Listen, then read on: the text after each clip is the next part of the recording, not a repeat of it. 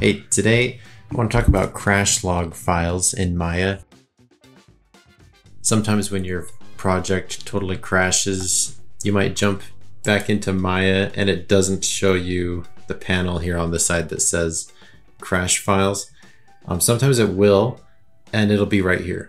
It'll pop up on the left side of the screen and it'll have the name of your recovery file, and you can click on it and get back into your file. If it doesn't show up like that, and Maya did create a crash file, on a Windows machine you can just hit Windows button R and it'll bring up this run command, and then you just type in %temp% and hit OK, and it brings you to the temp folder on your computer.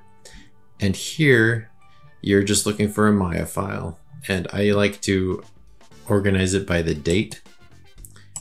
So it should show up on top if your file just crashed. Mine did a couple days ago, and I'm going to show you what it looks like.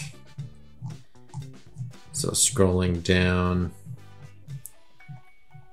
there it is. There's one. That's a crash file, recovery file. And if I scroll down more, there's another one. So you can notice here that both of these have my username. This is my computer username.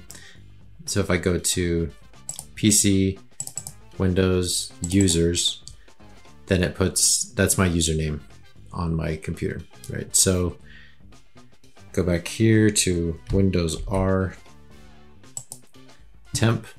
So on this page, if you know what your username is, then you can just hit Control F to search in this box and type in your username. So mine is Spence, and it brought up the two Maya files because they're all going to start out with my computer username. That's how it creates these files in the first place.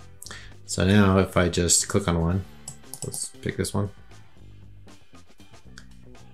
It's going to open it up.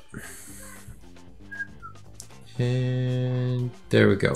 So file is still usable, right? So sometimes Maya doesn't create a crash file for you, but if they do, then that's where it's going to be, in that temp folder. So I hope that helps, and I hope you're able to recover your files, and I'll catch you in the next video.